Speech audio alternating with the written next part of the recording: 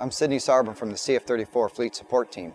Today I'm here at CTEC and we'll be going over some of the CF34-8 fan maintenance procedures. Welcome to the GE CF34-8 fan maintenance video. In this video we will cover the following topics: troubleshooting tight pins, removal of the fan blade and pins, inspection of the pin coating condition, inspection of the blade condition, fan blade buffing procedure, fan blade shim check, and bumper replacement and blade reinstallation. As part of diagnosing fan vibrations, review the movement of the fan blades during rotation.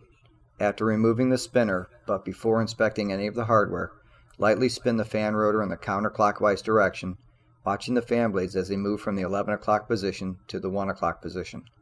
Note any fan blades that do not rock as the blades move from the 11 to 1 o'clock position. For this fan, note that blade number 6 does not move as it passes from the 11 o'clock to 1 o'clock position.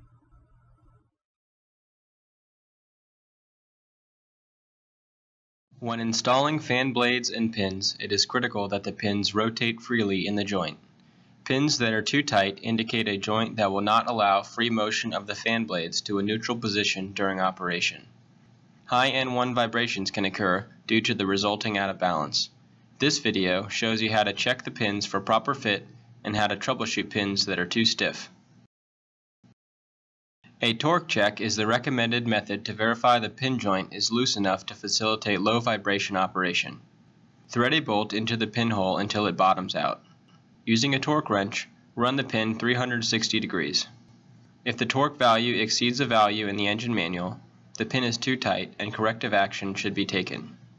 If a torque wrench is not available, the bolts may be turned with 2 fingertips without moving your wrist. If the pin turns easily without straining or significant effort, the pins are sufficiently loose. If you have to use your wrist, move your arm, or use the sides of your fingers to get the pin to turn, the pin is too tight.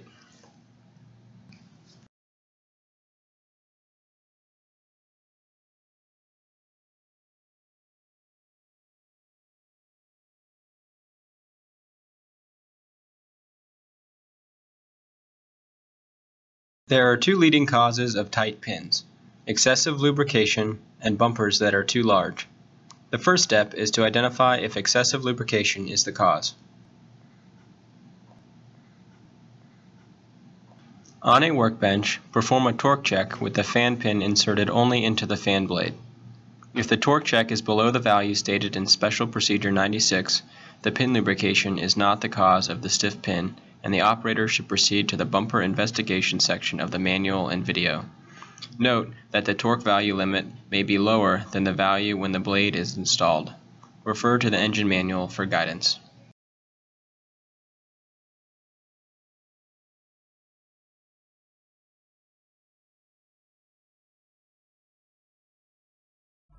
By reviewing the condition of the pins, you can confirm if the pin coating is worn out and may be contributing to excessive vibes.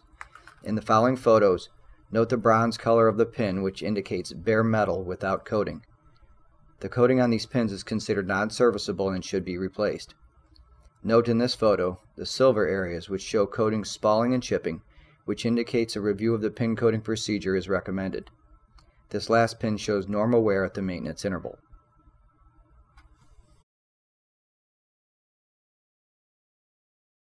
Do an inspection of the fan blade area under the platform and between the blade tangs, noting dirt and lubricant that may have accumulated during operation. It is important to remove contaminants without damaging the lubricant-coated areas of the fan blade. These areas include the pinholes, the sides of the platform, and the external areas of the blade tangs. The use of solvents while cleaning the coated areas of the fan blade is not recommended, as you may damage or remove the coating. These areas should only be cleaned with a dry, non-metallic brush or lint-free cloth. Perform a visual inspection of the fan blade pinholes for coating condition. If the pinholes are bare and without base coating, the blade should be sent for repair to replace the pinhole lubricant coating. Perform a visual inspection of the platform sides of the blades for fretting and high metal. Note the areas with high metal may be sharp. These areas can be locally blended to remove high metal. In this video, we show one method of buffing the fan blade pins using a shop lathe. Note the color change on the buffing towel, which shows the top coat being buffed into the base coat. This method typically performed in a back shop after the fan blade pins have been recoated. An alternative method for buffing the fan blade pins is also available in the manual using a drill and shop towel or cloth. When performing the shim check during the bumper sizing procedure, it is important to check both sides of the fan blade for proper shim clearance. Make sure to push the fan blade to the left and to the right to verify you have proper shim clearance. Note this fan blade fails the shim check for both sides.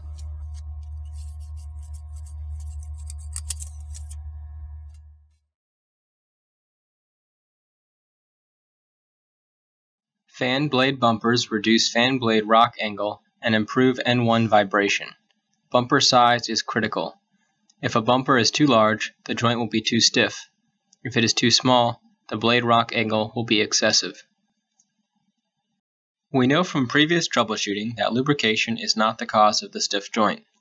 Therefore, a bumper that is too large is the likely cause. A smaller bumper should be installed. First, remove the pin, fan blade, and bumper. There are 3 bumper sizes of increasing thickness: PO1, PO2, and PO3. PO3 is the largest bumper, PO1 is the smallest bumper. These values are indicated on the part mark and by the number of dots on the side of the bumper. For example, if a bumper has 2 dots, it is a PO2 or medium-sized bumper. Reinstall the fan blade and pin using the next smaller bumper. For example, if a PO2 bumper is installed, replace it with a PO1 and reinstall the fan blade. During the bumper selection process, a variation in size should be expected using mostly PO1 and PO2 bumpers. If more than 2 or 3 PO3 bumpers are being used in the fan, or bumpers of all one size are being installed, make sure the shim and torque check procedures are being done properly.